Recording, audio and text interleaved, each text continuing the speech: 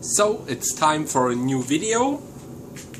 We will do this gunstock carving today, and by special request I will explain the purpose and use of the different chisels I have. So let's go.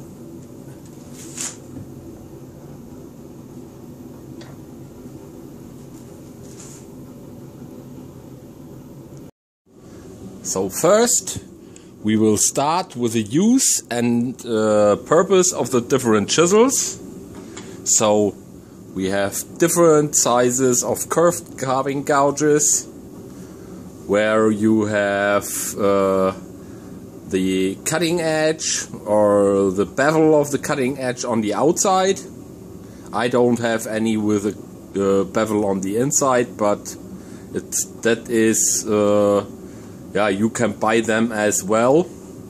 This one is for normal carving of profiles, and for sure I use them for stepping or for stabbing the rim of the carvings, and you get very much different curves and shapes with sockets and with tang. It's no matter if it has a socket or tang, both will work properly. Then there's one very special thing. That's this chisel. That's a V-shaped chisel, very small.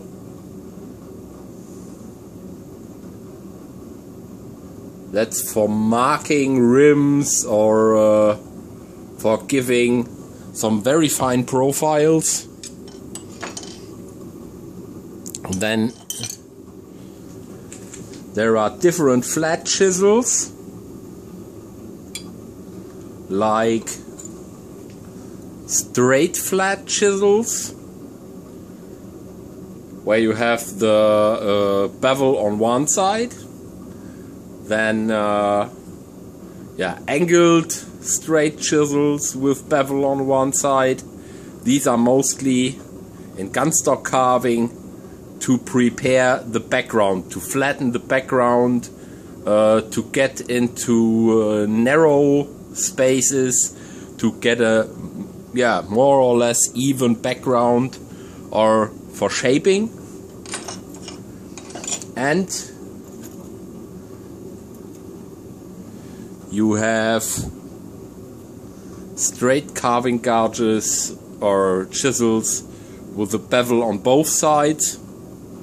Yeah, it has the same purpose, but you can use it from both sides the same way. So the different shapes of handles. You have this handles, octagon with tang. These are from Swiss, from the brand File. Here you have an arrow on the blade, and they are very good in quality. You get them really scary sharp. That's a normal carving gouge handle. The octagon will make it really good to handle. Then I have some of this. I did them by myself on the lathe for small older carving chisels. They are for the palm of the hand, to hold them like this, especially for fine working. Then I have handles for these socketed chisels. I made a video about making them. They are working the same way. You can drive them with mallet or with hammer. Really good in hand. You can use them like this, or like this, or here like this, and drive them with a mallet. Yeah. And I made some very small ones like this, also for palm of the hand, to be really close to the blade with one finger for guiding the chisel. Especially this one for very detailed work. There are some other special chisels, I don't have them. Yeah, because until now I didn't need them. Some like this, also for driving with the hand, not with a mallet.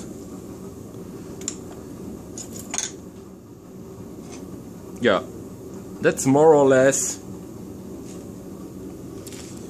most of the chisels, or most of the styles of chisels.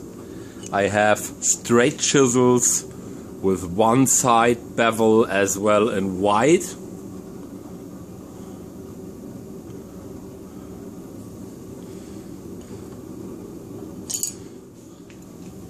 The very narrow curve.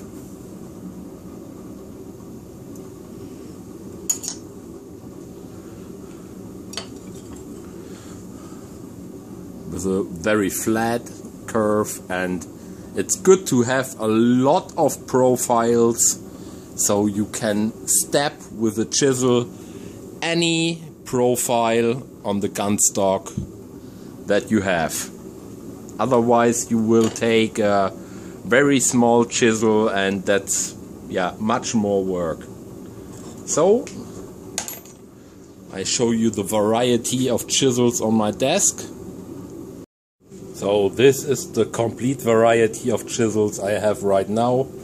That's about 5, 10, 20, 5, 10, 15, 20, about 25 pieces. So, and I have for sure some chisels for carpentry. So the variety is relatively big. If you start carving, you just need about 3 or 5 pieces with the, yeah, I would say with the most used profiles. You get sets of that already. Complete sets with 5 different pieces of the, yeah, I would say of the most used curved chisels, stuff like that. So let's start. First we will stabbing the rim of the carving with a carving gouge.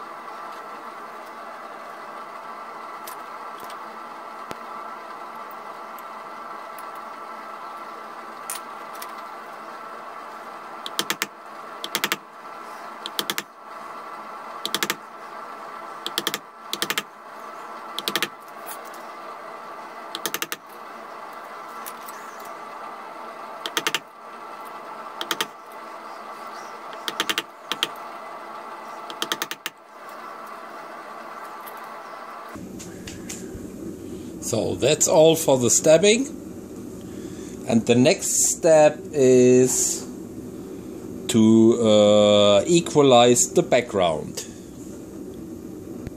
So for the carving of the background I use a flat chisel.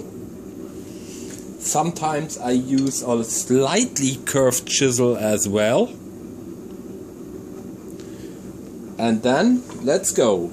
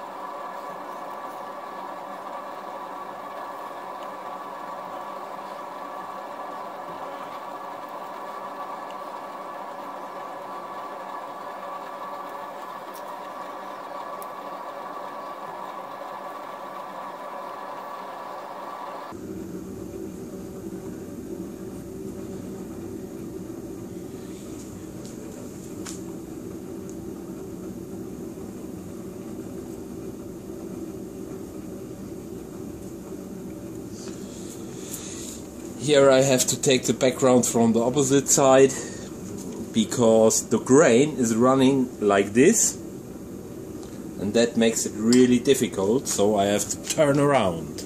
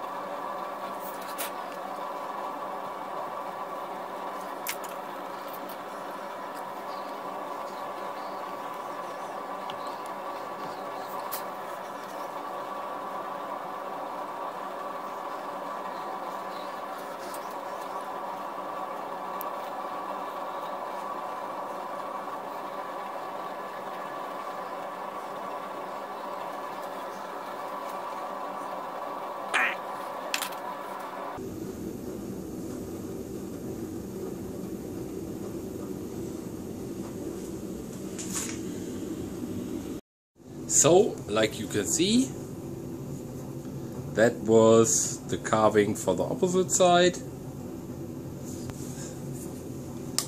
And this is the carving for this side. So,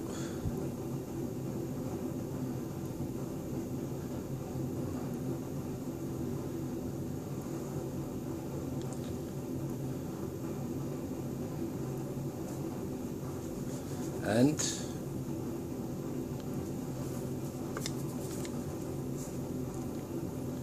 in my opinion, it looks pretty nice.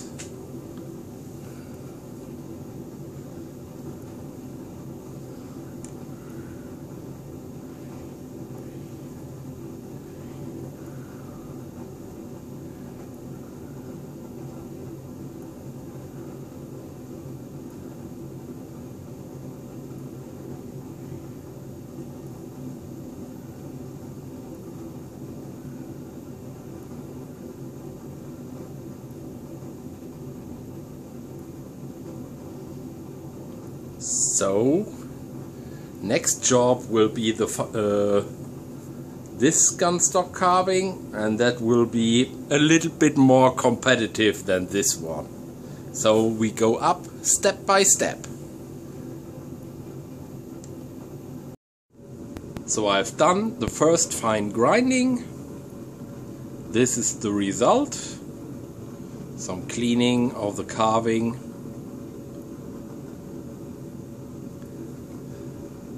And the next job will be this one.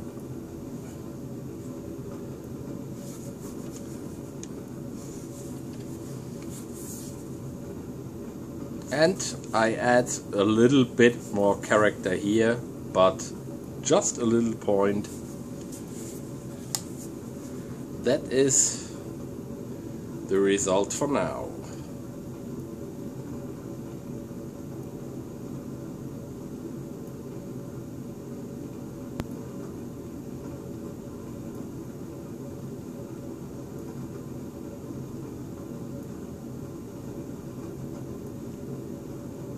So, until next time.